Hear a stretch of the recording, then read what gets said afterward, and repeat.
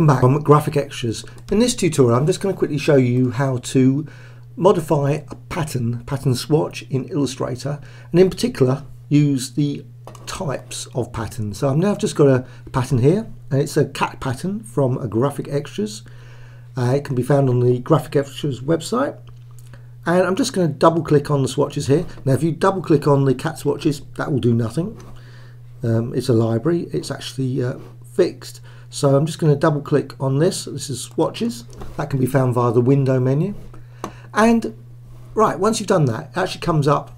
And now this is what, when I actually created the pattern design, I actually created it using a grid type. Actually, probably was actually created by the default setting at the time, because this was from quite a while back. So the grid type, you can actually change obviously this tile type to a brick by row. And now once you've done that, you've got brick by row, you can actually set the brick offset, and the brick offset is quite good. It's basically half and half, so that's just basically enables a pattern that's that half or quarter, just obviously slightly closer, third. Now personally I would love that to be a slider. I don't know why it was actually done as a drop down by 1/3, because I would have thought people would like to fine tune it, but anyway, it's a drop down with options, a fair selection of options which can be used. Of course you can also do brick by column, and it's the same thing. So if you do a half, so you can actually see it's halfway there, 1/3, well, it's a bit closer, 1/4, and again just slightly shifted the offset. You can also of course set the width and height, and I'll just quickly set that, just go 300.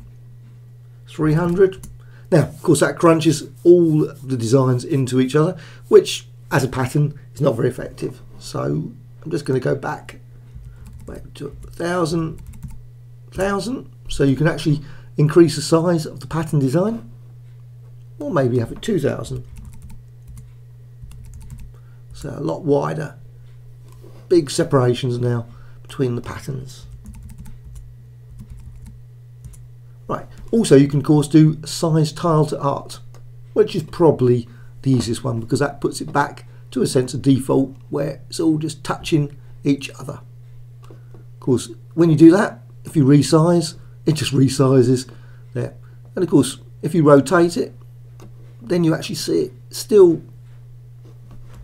basically touching. Okay, just going to go back, I don't want that, undo rotate. And so also you can add a spacing. So if you actually want to say, now you've got obviously size tile to art, if you want a bit more space between them, you can actually set 40 and 40. You can see it just basically gives a 40 points gap around there. Right, so that's a quick run through of the tile types as well as brick offset. Of course there are other options such as hex by column. Now I must admit, I wish also it would be nice for more tile types, because there's quite a few different there are other plugins that come to mind for creating patterns, and they've got quite a large selection of types.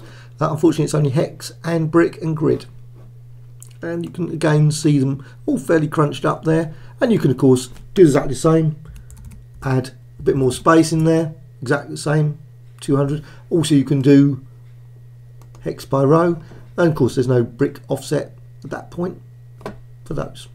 Right, so that's a quick run through of the tile types for Illustrator and patterns and swatches. Hope you found this quick tutorial of interest, and that you'll subscribe to the Graphic Extras channel. Thank you much.